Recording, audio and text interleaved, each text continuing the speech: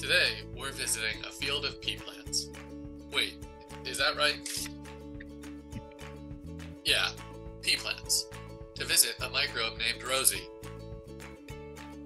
This is Rosie. Hi. Rosie is a rhizobium, and she lives in a root nodule of one of these pea plants. Yeah, I just moved in recently. It's been a great arrangement so far. Can you tell us about how you ended up here? Sure. So, before I moved in here, I was working freelance, finding organic carbon where I could. I've always been good at fixing nitrogen. Rosie is referring to nitrogen fixation, a process that turns atmospheric nitrogen into ammonia. Yeah, I was good at that, but no one recognized my skills. That's really too bad. Nitrogen fixation improves the fertility of the soil where microbes like Rosie live. It's really important. I know, and it's expensive, you know?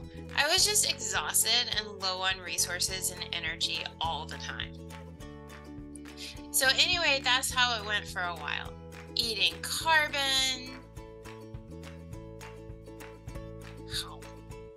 fixing nitrogen, feeling exhausted and unappreciated.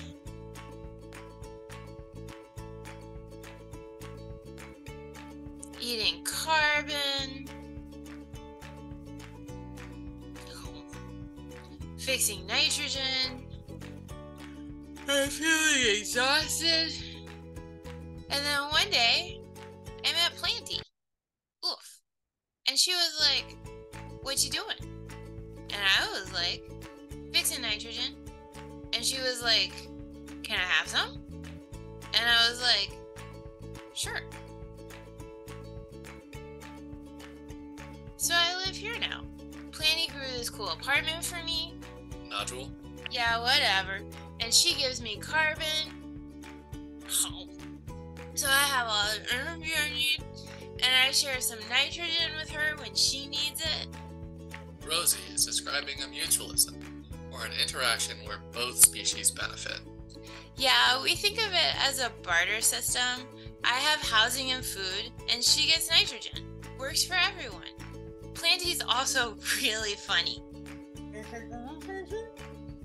Such a joker.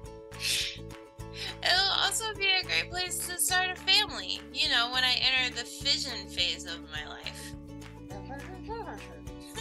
Classic.